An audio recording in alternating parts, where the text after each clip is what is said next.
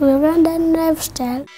Alright, bantu bange muli mutya mujje baliko je musinzira na je mukola kansubira muli bulungi buli omu nana wotandikira okubanga okola emirimu jo. Let me hope you very fine toyina nyo bikusumbuwa anamu abayina ebasumbuwa kati basabire mwongero terera ffe tuli wano Uganda ebitusumbuwa bingi mubirabe bitagwayo ate simanyo no smart fresh kid ate bamuyingiridde simanya ate no omuntu mubimanye ebyo men ffe tuli Uganda bitambula sibibi nnyo wadde Uganda ejjudde amawulire mangi mmwe gye muli biri bitya ntegeezaamu abali mu diaspora abali ebweru wa Uganda mubiri bitya mikono gye kambabuuze katono abantu nga Shifra Namuwonge oli otya Snash Queen oli otya Florence Nwaj oli otya Olivia Namuleme ne Namuwawa Sharifa kansubire muli bulungi tujja kutandikirawo ku mboozi eno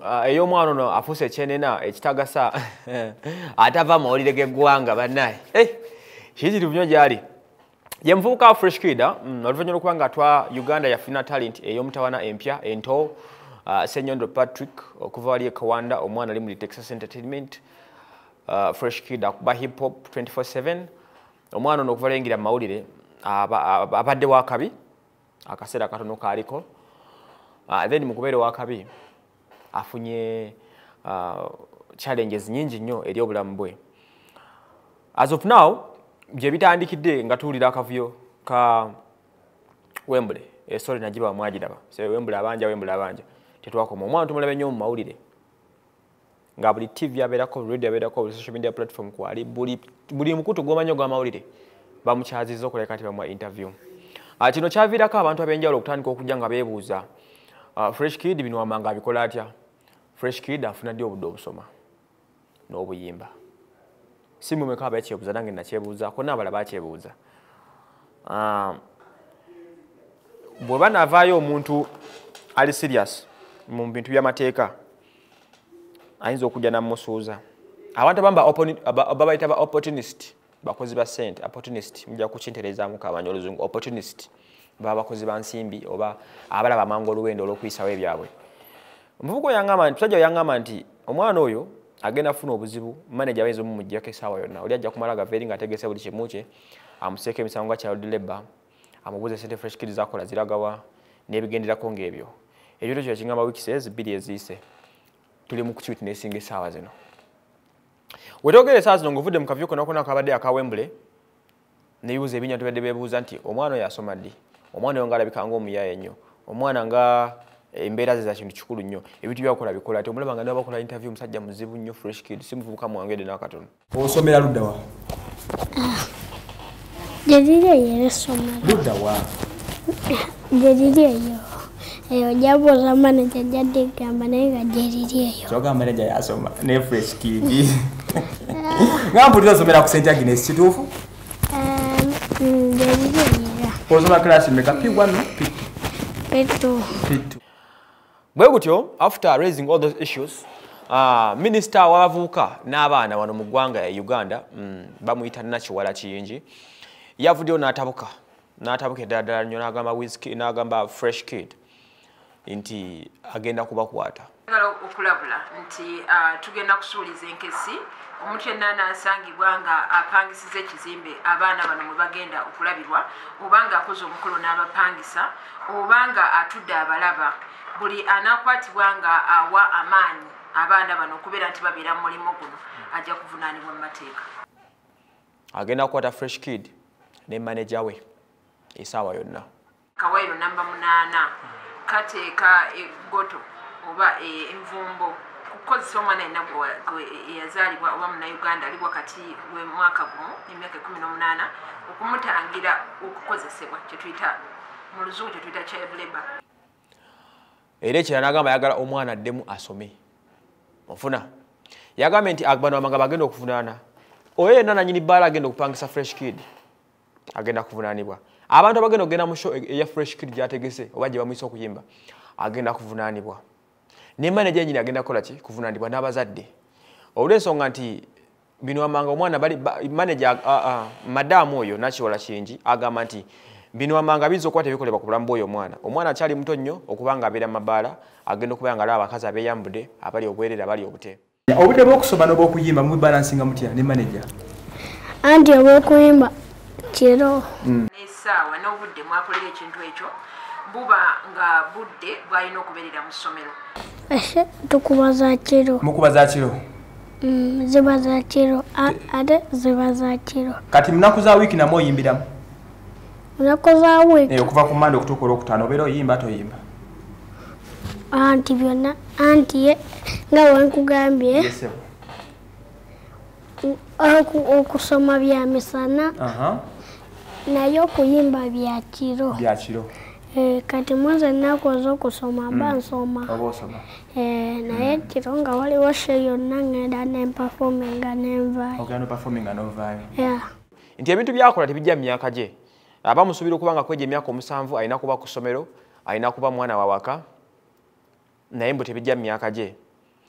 According to submission ye nga minisita agamba nti omwana oyo future yinza okwononeka mu mbeera gyakola ki gyalimu.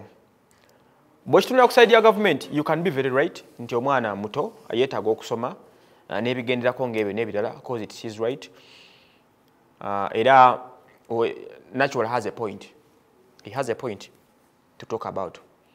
Naye nga naba kureactinga nakugamba nti omwana oyo akwatibwe, manager asibibwe, talent yo bagitte as of now.